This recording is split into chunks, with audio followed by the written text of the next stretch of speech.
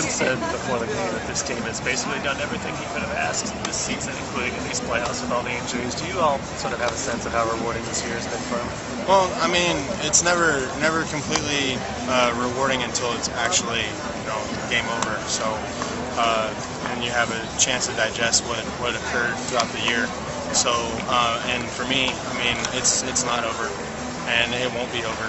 And basically, God willing, we go out there and we get it done. I want to have a chance to go to the World Series and finish this the right way. I mean, we've got 4 pennants up there, 4 banners that say World Series. I think we have earned the chance to shoot for a 5th one. So I want to win, and I want to go out there and I want to get number 5. Phil, this has been a team of characters all season that's kept you guys loose when you've been successful. Is it really important to have that type of attitude now that you guys are down? Well, our attitude shouldn't be any different than it's been all year.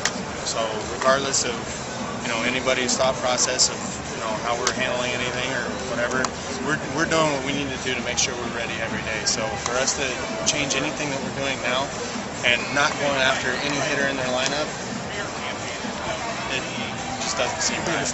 To me, yeah. To me. But I'm not the manager.